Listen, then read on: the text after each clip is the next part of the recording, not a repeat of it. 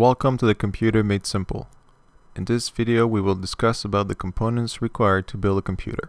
The components are a processor, motherboard, memory, power supply, video card, hard drive, operating system, and a case. Optionally, we can add a monitor, a disk drive also called optical drive, keyboard, and a mouse.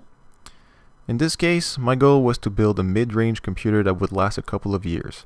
I've opted to go with an Intel LG1155 socket-based PC. All the pieces will go into an Elite 311 case by Cooler Master, a budget-oriented case that will support up to full-size ATX motherboards. Now for the heart of the system. I've went with the low-powered dual-core i3-2120 LG1155 socket processor. We need to make sure that the motherboard will support the socket. In this case, the ASUS P8H61M does as seen by the sticker on the box. This motherboard is a macro ATX form factor that is more budget friendly. Next up is memory. With the low price of RAM these days, we can add a lot of it. Here going with 2 sticks of 2 gigs of DDR3 G.Skill RAM. Then we need the power supply. This is the component you want to invest the most in.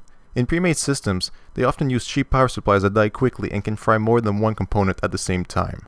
A good power supply is 80+ rated for efficient power usage. We chose the Corsair CX430 Builder series.